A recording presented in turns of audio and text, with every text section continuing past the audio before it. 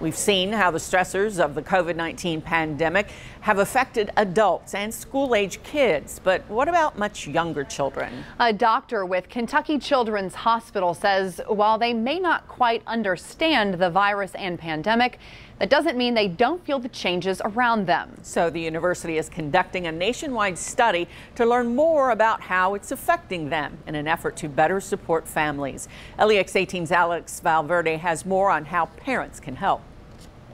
When it comes to the COVID-19 pandemic, adults have struggled with its impact, from unemployment to business closures to even health, if they or someone they know has gotten sick.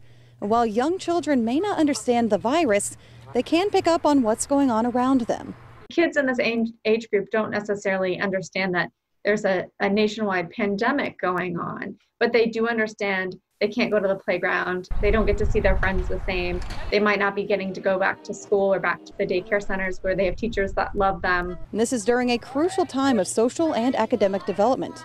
And that's why the University of Kentucky is conducting a study on how the pandemic is affecting kids between the ages of 1 and 5.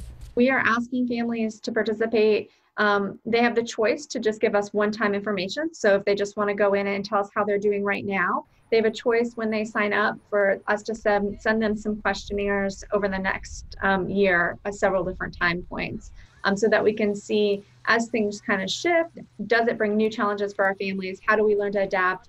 And what are our needs over time? Dr. Megan Marsack with Kentucky Children's Hospital says they hope to use the research to learn how to better support kids and families. What can we do as our pediatricians? What can we do in our mental health space? Can we create online materials that we could provide for parents? Could we create other programs that parents can take advantage for?